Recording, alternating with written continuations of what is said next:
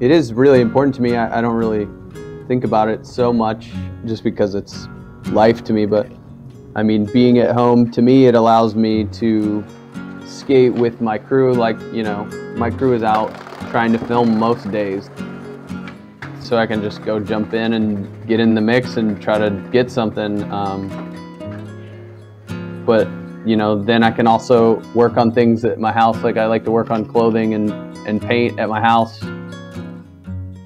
You know, so I always have a lot of different projects going on, and then working on things for the store also. With my mom, it's like, I just feel like it's a good work pace for me being at home.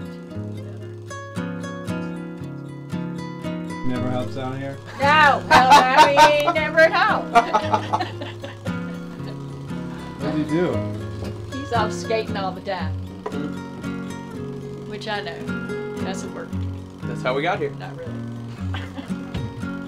It is. It's all good. Oh, that looks good in here.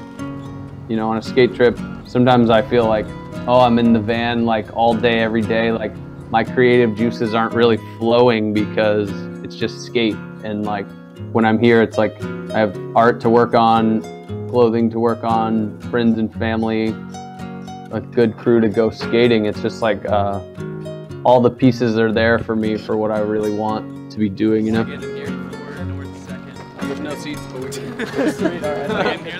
when everything shut down here, it kind of put me in a weird place and kind of a rut. I didn't have any motivation to paint at the time, and I didn't really have the motivation to skate. It just kind of froze everything up for me.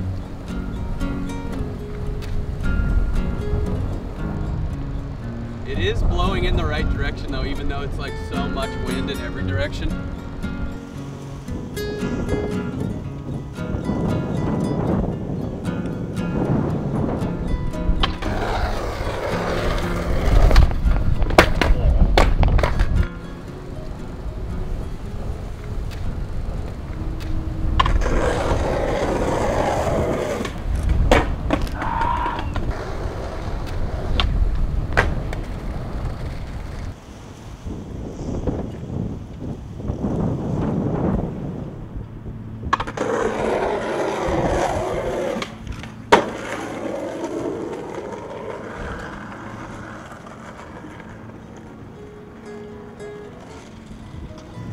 Running out backwards.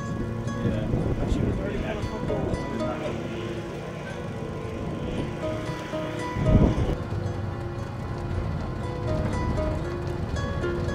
I mean, the challenges are I'm skating the same city I've been skating for like the majority of my life, and the same spots, and you know, kind of just having to work on the creativity, I guess, or digging a little deeper for sure.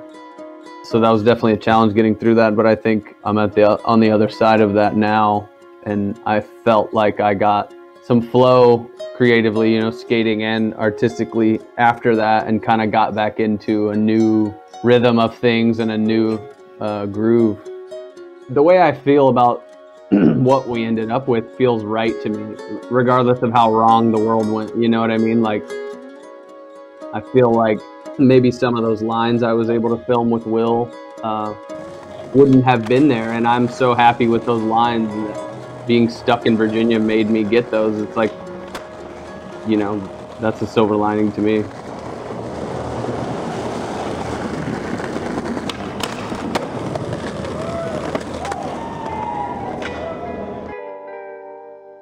So yeah, when we first started filming for this video, I was just in like such a weird headspace, dude. I was like, honestly, like insecure of just like kind of the way I was skating, and that like made me skate less. So then when I did skate, I was even worse because I was skating less, and then I would start to feel shitty.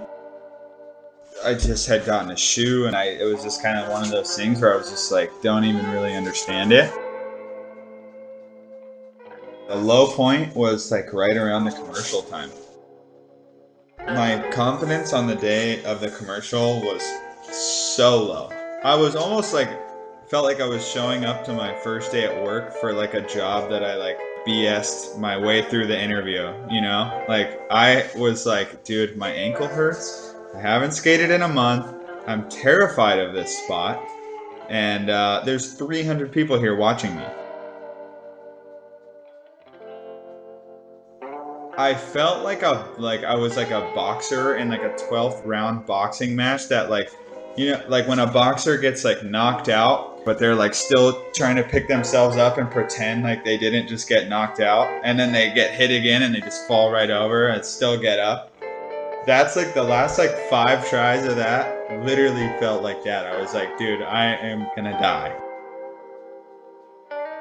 Well, I mean, obviously, it probably had a lot to do with the fact that I hadn't skated in a long time, and just like the commit factor wasn't really working for me. And then I think by the time it did start to work for me, my legs were just too far gone to have a chance to even like roll down that bank, you know?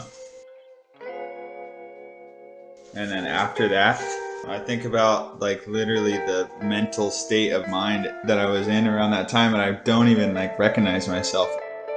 Well, I mean, I think I wasn't feeling good about my skating, which kind of started to lead to like insecurity off of skateboarding. It's kind of like if skating's going good, everything is going good, and if skating's not going good, everything is not going good. So the video was an idea for a long time. Ohio was when I really started to feel like I was a part of this.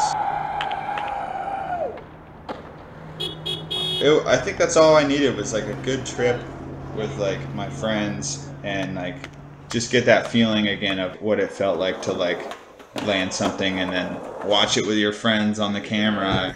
That was awesome. Everything fell into place. It led me to like be forced to be in a mental space where all I was thinking about was skating. Like the only days I would kind of take my mind off of things is when I was like too sore to skate. Like when it was like getting out of bed was kind of hard, and then I would go surf that day. And then I guess that was kind of like a reset in a way. But honestly, the whole time I was just bummed that I wasn't able to skate. I feel like I learned a lot of patience and focus throughout this whole process, because it's easy to get distracted.